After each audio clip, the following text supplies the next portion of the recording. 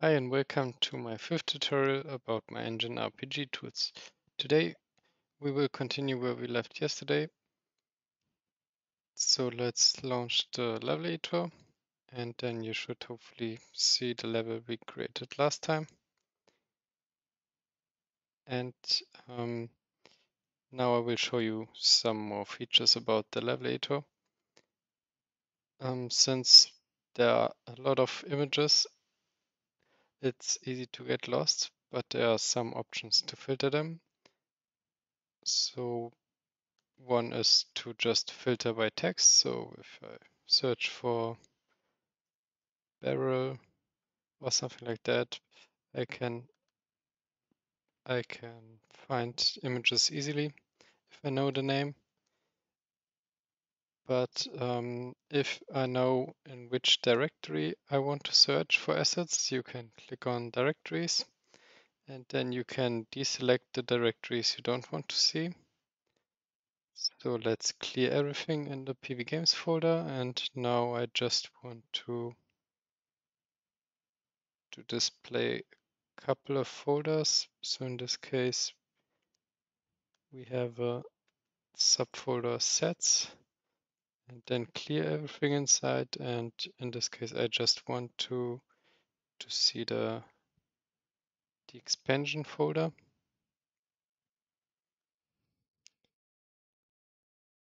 Since the images are quite big, you can reduce the scale to have a better overview. If you use assets quite often, then you can right click and mark them as favorite. And here you can toggle if you only want to see your favorite images. So I can mark some as favorites and they will be stored. So next time you open the tool, they will still be marked as your favorite asset. And then they should appear in this list.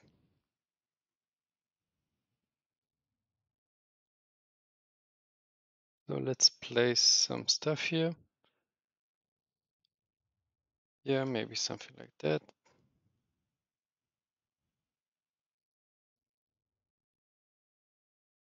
Yeah. So many nice images.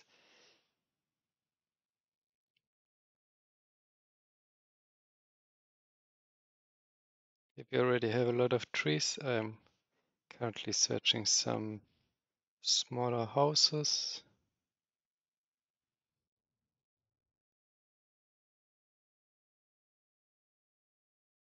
Yeah, or maybe a big tower is also nice. Yeah, let's place a big tower here, why not?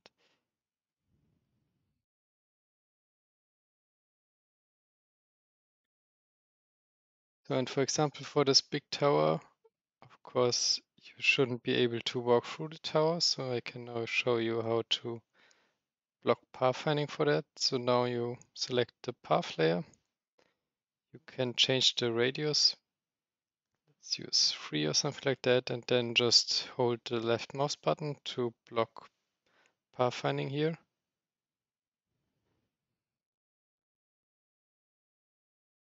Something like that.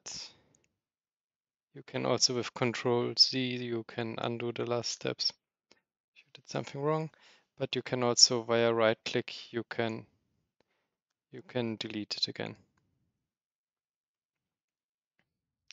And the same here, maybe with smaller radius.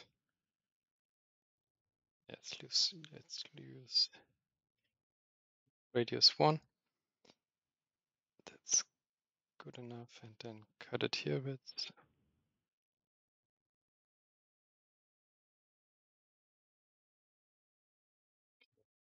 And when you launch the play mode, it will always start from the centered position you have currently selected. So you can quickly test stuff from here. So now it moves, now the hero moves around the tower. Okay, that doesn't look that good regarding the set order. So let's block a bit more here. Yeah, that was not very good.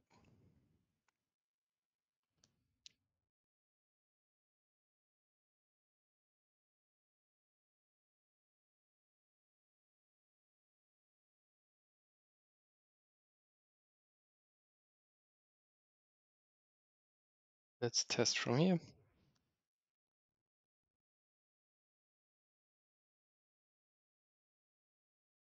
It's better. The Z order is still incorrect in some case, but that's easy to fix.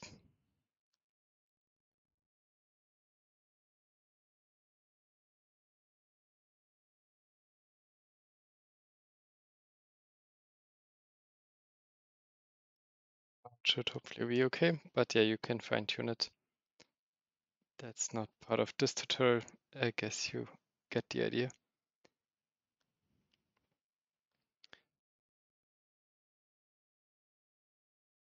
And now we can place something else. Maybe we can now add another unit, but in this case, a friendly unit. And for that, we can also use an existing character we created.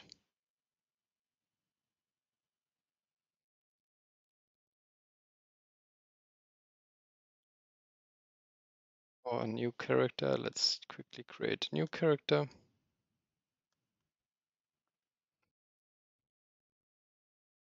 I only want to see the pieces. Then use some default equipment.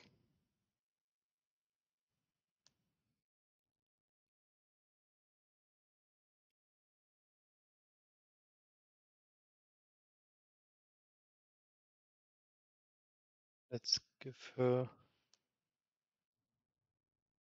shield, which is not displayed here, but the paper doll, it should be displayed.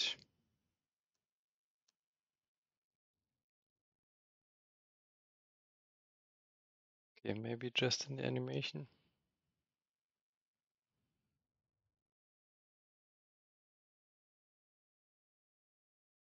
Change the scale.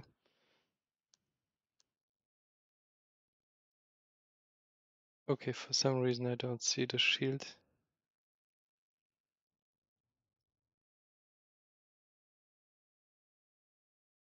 But yeah, it doesn't matter for this tutorial.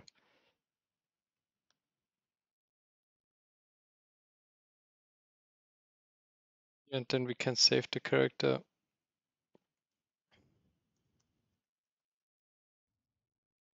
Oh, caps lock was activated.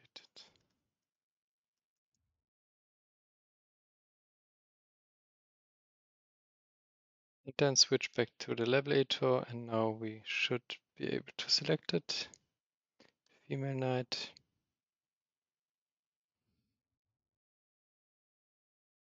And we can also set the direction she looks to. There is a bug that it's not placed at the cursor. I will look into that. Let's place her here. And we can move the enemy somewhere else so that he doesn't attack us while we talk to her. So now we can select her. And by the way, you can deselect objects when you press somewhere where no object is located, or via pressing escape. And when you hover above an object, it is marked as white, and when you click on it, then it's selected and you see the properties here. That's very important to know. And when you select an object, so when it's displayed in yellow in the background, then you can drag it around if you want to. And the level editor supports undo redo for for most basic operations like moving objects and creating objects and deleting objects. It does not support undo redo for the properties currently. I will most possibly add that in the future. So we can move her here and then give her a basic dialog.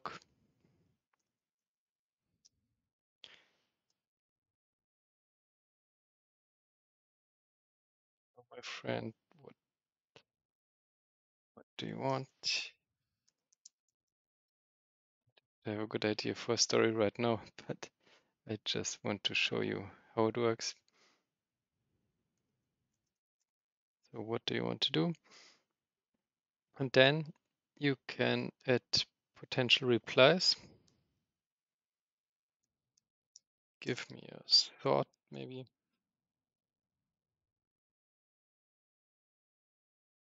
So that's the first option. You tell her to give her a sort, and then you can see here you have actions and you can add actions, and there are a couple of actions you can execute now.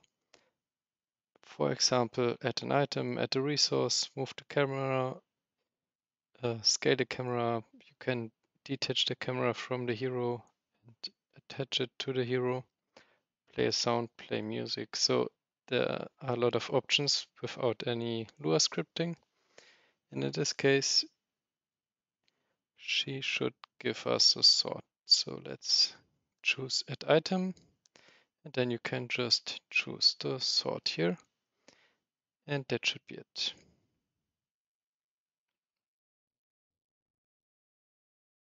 Then you can activate close dialog, then it should be closed automatically. Let's add the second reply. Give me a bow, or I currently don't have music or sound I could show you. So let's see which actions we have.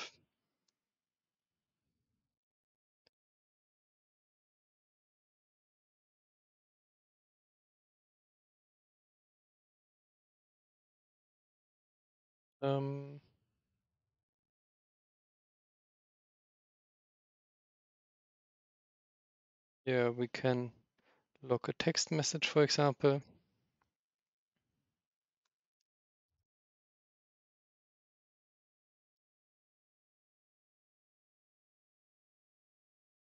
Let's try that. Then you can also just press F5 to directly play without seeing the options window, as you can see here. So that's the shortcut. Then you can directly test it. And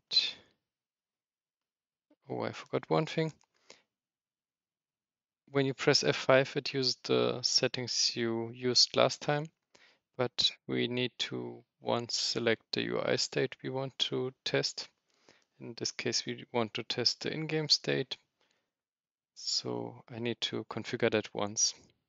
But the tool saves the state, and next time you don't need to do that, and you can just use F5. So now it should hopefully work. Yes. Okay. So here's the dialog. The UI is very ugly. In my normal project, it looks much better, but in the example project, I just used dummy graphics or no graphics at all. So you just have a functional UI and need to replace the graphics. But I will show you how to do that in a later tutorial. So let's focus on the function. So now we choose give me a sort. The dialog closes because we activate this option. And now you have a second sort here. You can talk to her again. You can also disable that so that the dialog only appears once. And then, okay, the text was wrong, but it works as I configured. So now there is a message which appeared here. So with this system, you can already do a lot of things. So with escape, you can stop the play mode. And every reply also has conditions. So the most important condition is the variable condition. You can just say the variable with the name x would have a value greater than 10, for example. And with actions, you can also set variables or increase variables, set or modify. So with these functions combined, you can also create some more complex quests or dialogues.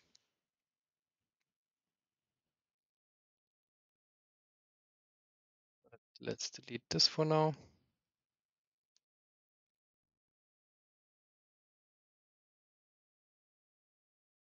You can also have an action to switch to another level. So just give her another reply, or we will just create a new level. Yeah, we will use the default settings, but you can also create bigger levels if you want to. And then let's create some kind of dungeon level. For that, we will use the Infernus tileset.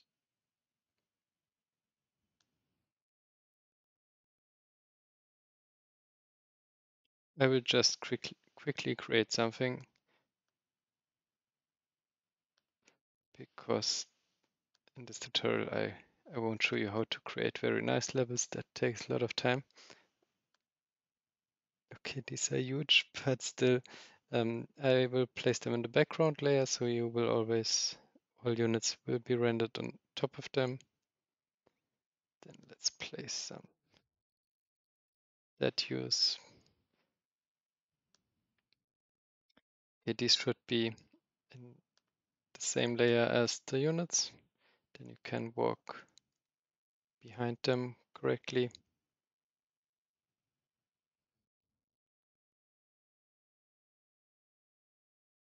Stone. And then some background stuff.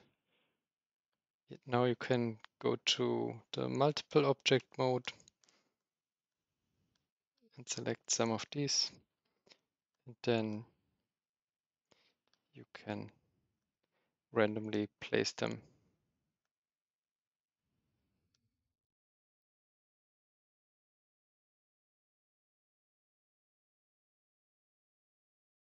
So now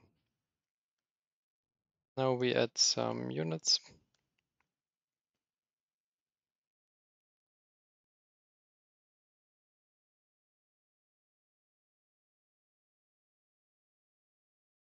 In this case, we will place a demon.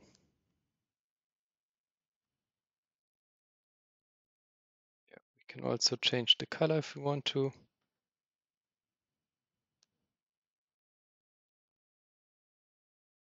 Something like that.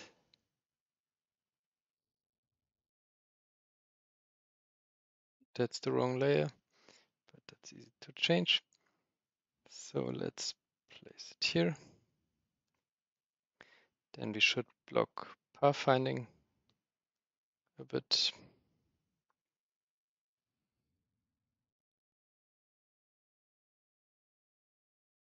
Here, there. Let's increase the radius.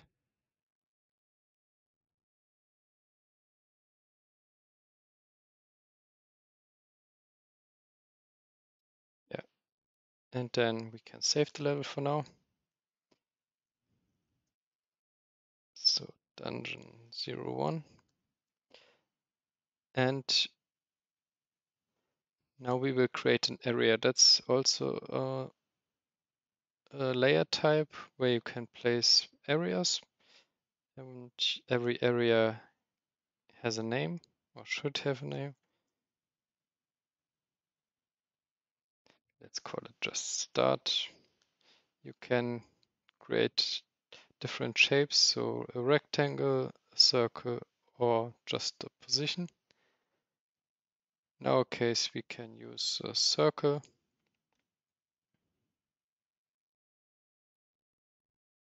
And then we can just paint it. So let's say we want to spawn here. Then you can draw the circle. Okay, I hit Control Z because I forgot to add the name, or the name got lost when I changed the shape, which I also need to change. So now you can directly see the name of the area. You can also edit the color, which is not needed for the game, it's just for you as a usability feature, but you can edit it here. So you can change the color here. Let's say it's green. So the area is called start, and now we want to have an option to switch to this level. So she has 2 replies currently. Now I will add a third reply.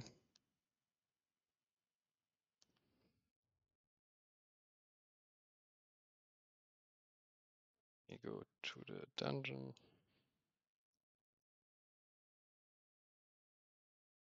Then we add an action, and the action should be load the level. Then you can just browse the level and set the area, which is called start. And that should be it in theory. Let's test if it works. Let's press F5, talk to her, and yeah, now we have 3 options and can select it, and there we are in this level. And currently the demon is not an enemy, which can easily be changed.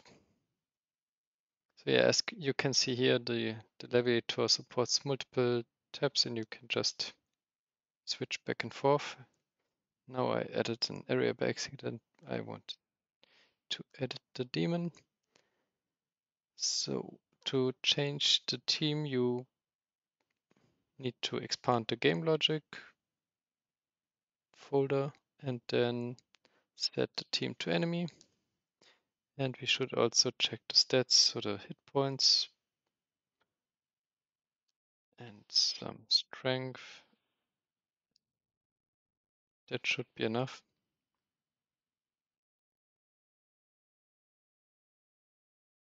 Yeah. Now we can just test it directly in this level. Yeah, now he attacks you. It's behind you.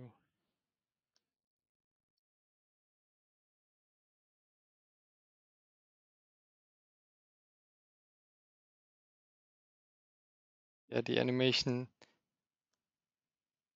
is loaded on demand, so the first time you see it, it's invisible because it's still loading in the background.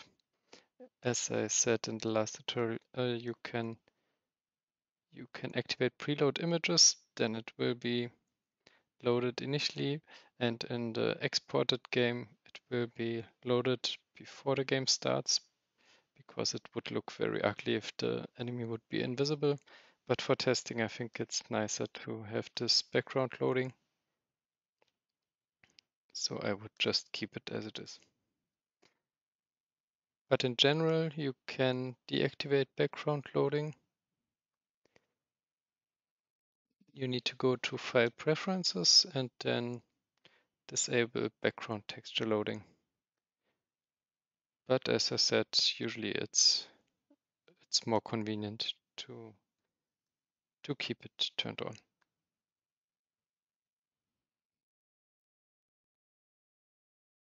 So now test the game flow once completely. So give me a sword and let me go. Oh, wait, maybe we should equip the sword because it's annoying to always fight with the bow. Now we can go to the dungeon and the sword. Okay, the equipment state wasn't stored. That's something I will look into.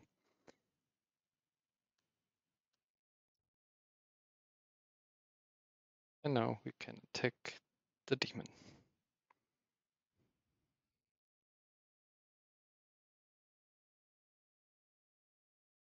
Okay, that's it for this tutorial.